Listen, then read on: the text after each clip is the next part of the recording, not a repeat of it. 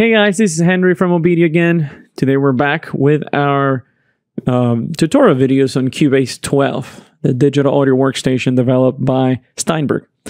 So today we're going to work on our windows, okay, Cubase windows, specifically the project window. So what you're looking at right now is in fact the project window. Project window has several areas or zones.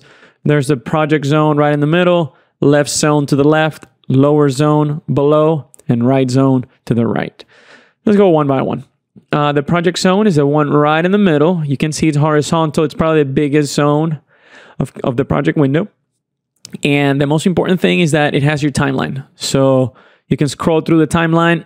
Right now, there's no audio recorded, so you don't see any audio clips or anything, but you can see, bar 1, bar 3, 5, and so on and so forth.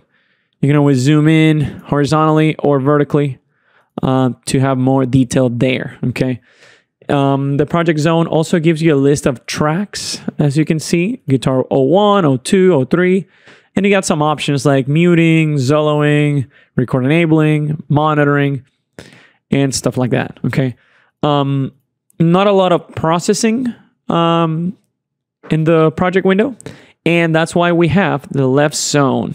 Left zone has two tabs, Inspector and Visibility. The Inspector tab, it's, I guess, an expanded list of tracks, like the one we just explained here on the project window, but this one goes track by track and it gives you more options, okay? So, for example, if I have guitar 01 selected, the Inspector will show guitar 01, and you'll see the same mute and solo and record enable and this and that, but you also have other options like volume, panning, track delay millisecond.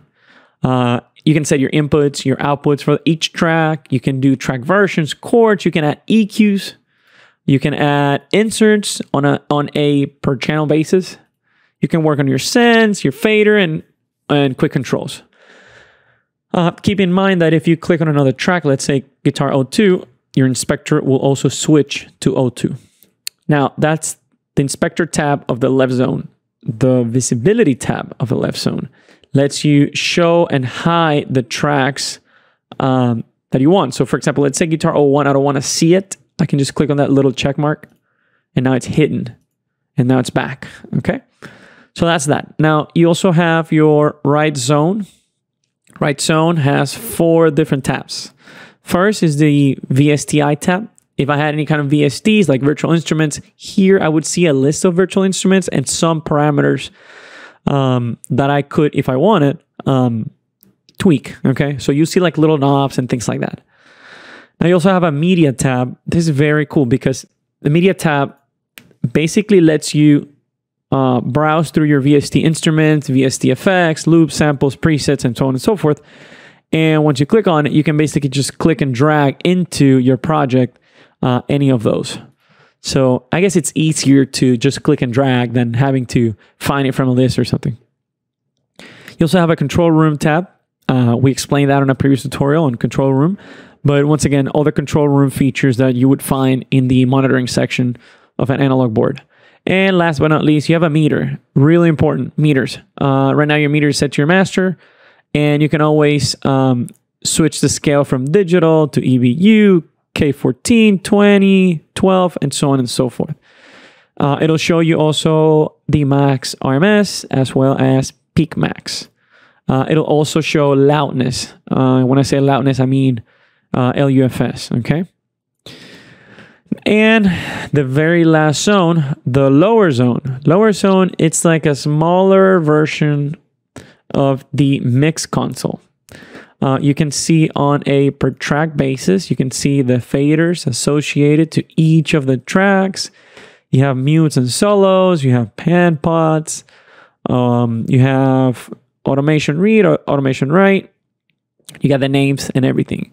So if you're more into like the old school analog board kind of mixing, this would be, you would feel like at home when you see this because there's actual faders with meters right next to them. Now the below area not only shows that mix console, it also has an editor, a sampler control. If you have samples, you got a chord pad. So you can use the chord pads for your instrument tracks. in your MIDI remote if you're, if you had some kind of MIDI controller connected to it. But 90% of the time you'll be using your mix console down here. So that's the project window in Cubase. We're gonna keep talking about these windows. So stay tuned for the next tutorials. If you have any other questions, please call us from OBEDIA and PC Audio Labs, and we'll be happy to help you. We will see you soon. Bye-bye.